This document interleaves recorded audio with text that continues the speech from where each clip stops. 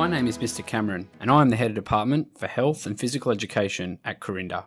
I teach health education and would like to give you a little bit of information about the subject. At Corinda, health and physical education is compulsory from years 7 to 9, so if you're coming into our international program in years 10 or 11, there'll be an expectation that you have completed some health study. You should be interested in improving your personal health and the health of communities and nations. Our health education topics at Corinda are resilience, body image, homelessness, and respectful relationships. By year 11, you should know about some of the social factors that influence the health of individuals and communities. In our senior health education course, you'll be assessed with a number of extended written assessment items. You will need to be able to write well in English and be able to communicate your point of view clearly and correctly. We have lots of visitors to our school, and you will have the opportunity to meet and interact with other international as well as Australian students who enjoy studying health issues.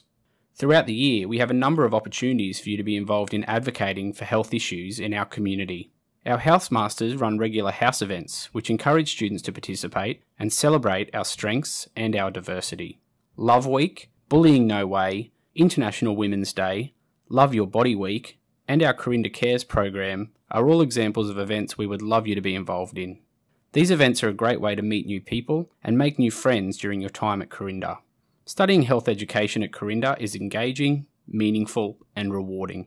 We hope you'll give it a go.